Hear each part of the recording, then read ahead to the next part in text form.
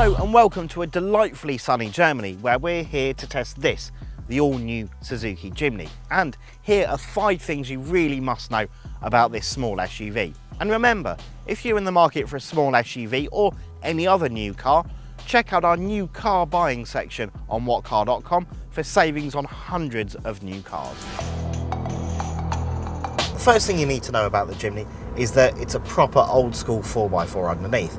That means a separate ladder frame chassis, live axles front and rear, and long travel coil spring suspension. The great thing about that is that this thing should prove to be virtually unstoppable off-road. The bad news is that on the road it's severely compromised. So we'll start with the steering, which is designed to stop kickback on rough and rutted tracks. So that's great, but on the road you can move it an awful lot before anything really happens. Now that means that it can be a little bit tricky to place it on the road at speed. The soft springs also means that if you get to a corner, you get lots and lots of body lean, to the point it feels like a ship in sail. Now, if you get a few imperfections and potholes, it does patter around and start to get a little bit upset. But actually, on these smooth German roads, it lollops along quite comfortably. Your head does get thrown around a little bit, but actually it's not too bad. What's more of a problem is the engine. You see, this little 1.5 litre petrol engine really is very vocal and sounds quite gruff. Couple that with a 5-speed rather than a 6-speed gearbox, and you've got a car that at 60 miles an hour is pulling 3,000 RPM and making an awful lot of racket in the process. If we were able to get this up to motorway speeds, I don't think it would be particularly pleasant at all whatsoever. The engine might be gruff, but what's it like when you put your foot down? Well, it's flat out in second, and it gets very noisy. And there you go, there's 60 miles an hour. Isn't particularly rapid either. So, we know that the Suzuki Jimny is unrefined, doesn't like corners, and is, at least for the most part, quite comfortable. Not a particularly brilliant road car, in other words. The question is, can it be any better off-road? It's time to take it into its natural habitat, and that's off-road. So the ladder frame chassis, the live front and rear axles, and that 3-link suspension means that this, although tiny, is a very capable off-roader. So already we've come off a gravel track onto this winding little route through the forest, and you can see in the cars in front, the suspension is working hard to keep all 4 tyres absolutely planted on the ground, and it's also got electronic diff locks that basically nip at the brakes to stop wheels from spinning. And at the moment it's an absolute walk in the park. The high ground clearance and chunky tyres mean that you're not worried about grounding it out, and that 4-wheel drive system does mean it pulls up inclines very easily. It does still feel like we're only scratching the surface of what the Jimny is capable of, and well, I think we need some slightly tougher terrain. So we're now moving on to a more challenging section where, I don't know if you can see, we are at quite a noticeable angle, and we're also going over a few bits and pieces that are testing the suspension out. So you'll notice the car in front properly flexing over these big bumps, and the live axles and 3-link suspension means that, again, the tyres are staying welded to the ground.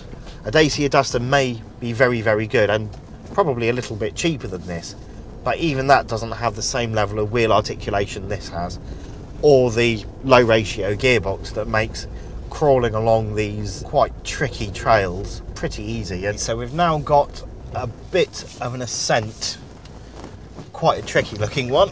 So our instructor's keeping an eye out, so you'll probably hear his chirpy German tones in a second.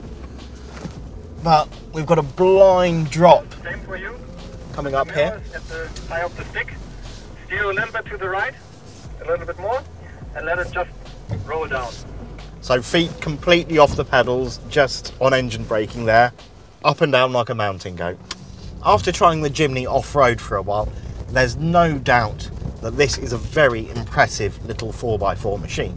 The way it can cope with steep ascents and descents and ford quite deep water whilst going over pretty hefty ruts really is truly impressive. And if you do need genuine four-wheel drive capabilities, there really isn't anything at this price point to beat it. However, the question is, how much of your time do you really spend off the road compared to on it? Stepping inside the Jimny, there's ample room for a couple of adults up front. I do wish there was a bit of padding here for my elbow on the armrest here, and I indeed just wish there was an armrest in the centre here.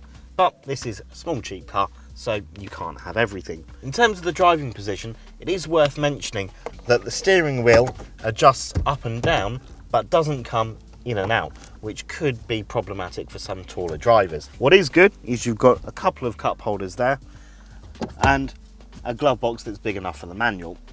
You also get a tough grab handle for your passenger, a nice shelf here for your mobile phone, complete with a USB port for charging, and a 12-volt socket as well. The controls are nice and chunky, so you can use them with a gloved hand apparently. The infotainment isn't quite as impressive, so it looks very aftermarket in its design, and it can be a little bit laggy when you're prodding it.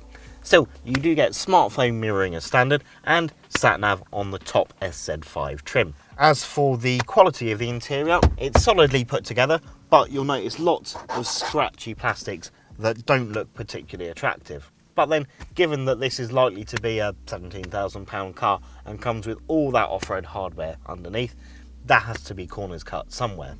The Jimny is a strict four-seater with a 50-50 split rear bench. Strangely, for this size of car, you can actually recline the rear seats to give you a bit more headroom or to let your passengers have a snooze.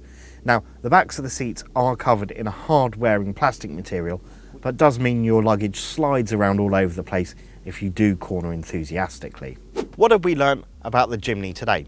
Well, it's built like a proper 4x4 underneath, which means it really is very accomplished in the rough stuff. Now, that does mean it is compromised on the road, but that is to be expected with a ladder frame chassis and live axles.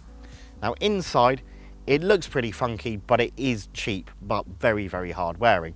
We dare say that 20 years on a farm and it's still going to be much the same inside as it is now, just a bit grubbier.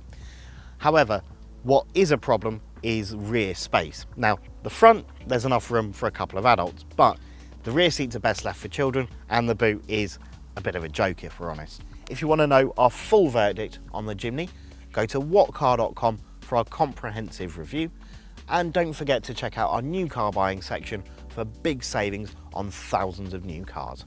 And of course, if you like what you see, then don't forget to like and subscribe to our YouTube channel as well.